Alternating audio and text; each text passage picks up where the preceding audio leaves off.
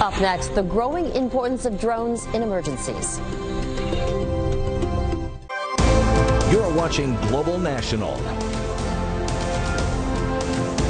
A high-tech mission is buzzing over the Bahamas, and a Canadian is at the controls.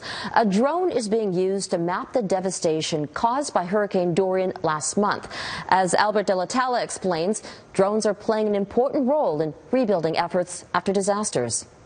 You're looking at just some of the devastation left by Hurricane Dorian in the Bahamas. This Canadian drone footage of East Grand Bahama shows the scale of destruction and the years of rebuilding ahead. Using technology in a situation like this is to expedite the response, right?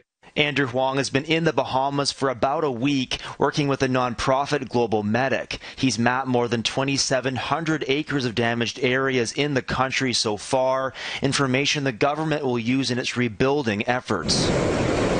The Category 5 storm made landfall in the Bahamas on September 1st, killing more than 50 people and forcing thousands more from their homes. GlobalMedic was on the ground within days, working to provide critical needs like food and water. Our real focus on this mission is to do that mapping. GlobalMedic's Raul Singh says the thousands of detailed photos from the drone mission will help the Bahamian government secure funding to rebuild. Missions like this help that nation prove the extent of their damage. Their managers get a better understanding of just how bad it is so they can figure out their steps in rebuilding. FLIR system Sky Ranger R70 is made in Canada and designed during all 4 seasons. Those wide-ranging conditions allow engineers to prepare it for some of the world's toughest situations. The environments that we fly in aren't the sunny day, favorable conditions. We must be able to fly anywhere at any time.